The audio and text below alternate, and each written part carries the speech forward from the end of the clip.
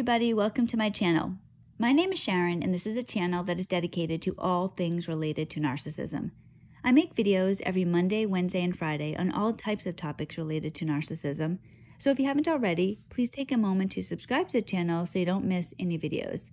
I would really appreciate it if you gave the video a thumbs up. It's a free way you can help me out. And definitely don't forget to leave a comment because I like to read what you have to say. In today's video, I'm going to talk about hope. Hope is your salvation if you're suffering with or because of a narcissist. When you're with a narcissist, you live with a complete absence of all hope, all love, and all joy. None of that exists for you. In today's video, I really hope I can get across how crucial hope is, how much it means to you as you move forward. Hope can be the spark that moves you to live the life that you deserve. I have what I know is an irrational fear of driving my car off of a bridge and into a body of water. When I drive over or near a body of water, I sit up straight in the seat. I firmly grip the wheel at 10 and 2. My breathing even changes. It becomes very shallow and I have tunnel vision. It isn't until I'm out of what my body interprets as danger that I can relax again. I go so far as to keep a glass breaker and a seatbelt knife in my car just in case.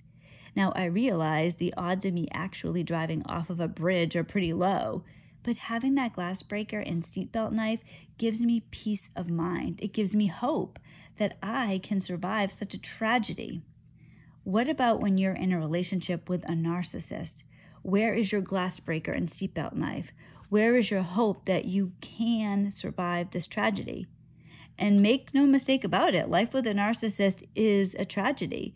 It is tremendous suffering and distress for you. There's no sustained peace or happiness. I named both of my children, and my daughter's middle name is Joy because that's how I felt when I found out I was pregnant with her. It's painfully ironic to me now how I used to think I was so lucky that my ex didn't care what I named our kids, that I got to do it. When I told him I wanted our daughter's middle name to be Joy, I believed he felt that way too. I thought he was elated. He was full of joy and hope for a beautiful life. Now I know that that could never be, that it never was, that he didn't care what I named the kids because he didn't care about the kids. There's no joy in an entanglement with a narcissist. There's a complete absence of joy. It doesn't exist.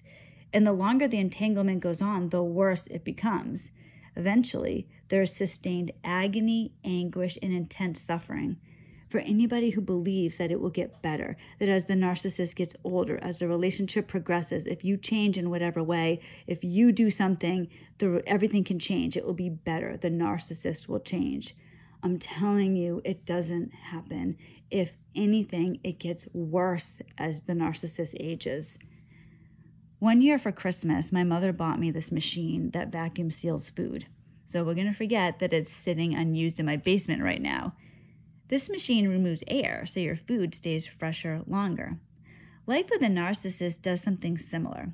However, it's far from a benefit. It's like they put us in a box with air holes, and periodically they cause us to suffer by covering them with tape. At their discretion, they rip the tape off so you can breathe. Not for long, though.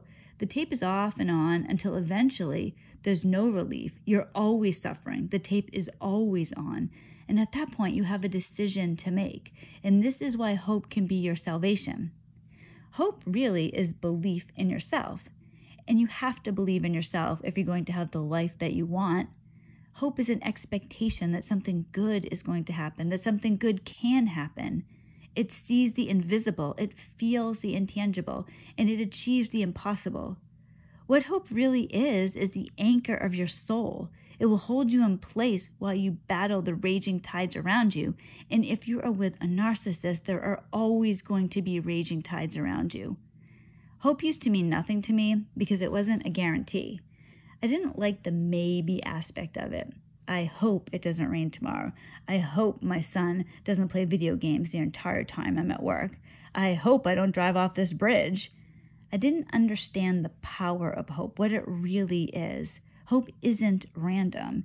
You aren't playing the lottery or buying a raffle ticket. Hope is a knowing. It's a mindset that no one is going to keep you from getting what you want. Hope is determination. There is nothing that exists that is powerful enough to stop you. When you look fear in the eyes, when you gain strength and confidence, you do that. You have hope. That's what hope has the power to do. When you decide that you will not play the role of a coward, when you know you'll persevere to the end, you will endure and you will succeed. All of this begins with the spark of hope. Now, I know that some of you have given up on the idea of hope. I know you believe that resentment is justified because you live this nightmare scenario day in and day out. You feel like your face is pressed against the glass and you're watching other people live. You only suffer. God, have I been there. I know suffering. When I make videos, I'm not telling you things I've read or watched. No, I've lived this. I've lived every single thing. I've lived this on the battlefield called life. I've had a heaviness inside of myself. I know I've mentioned that I homeschool my kids. There are 2 books in particular that have been a part of our curriculum, and a main character touched me so deeply because I could relate to them. One of them is Robinson Crusoe. I loved that book. I actually named one of my pets Crusoe because of it. For those of you that don't know the premise, Robinson Crusoe is a man who ends up stranded on an island for almost 30 years.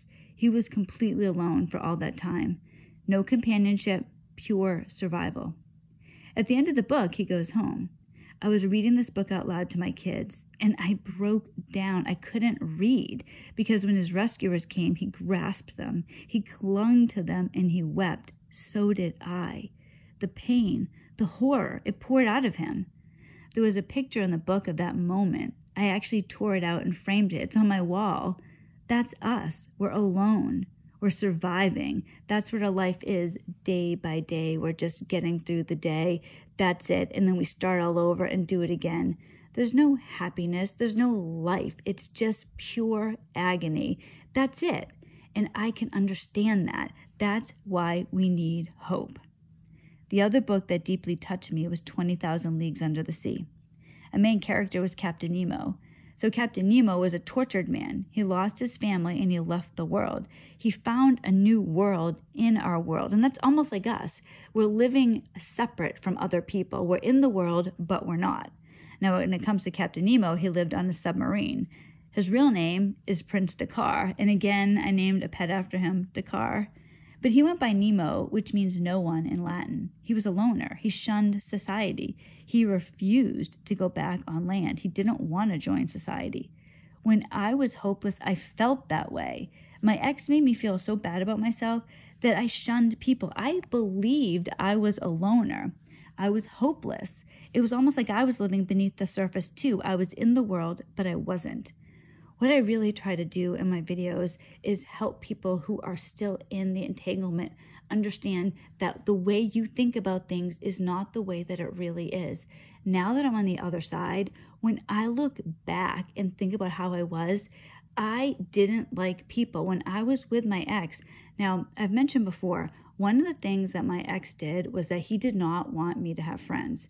Now, I know now this, but I didn't at the time. So he would always tell me that people didn't like me or I had this horrible personality.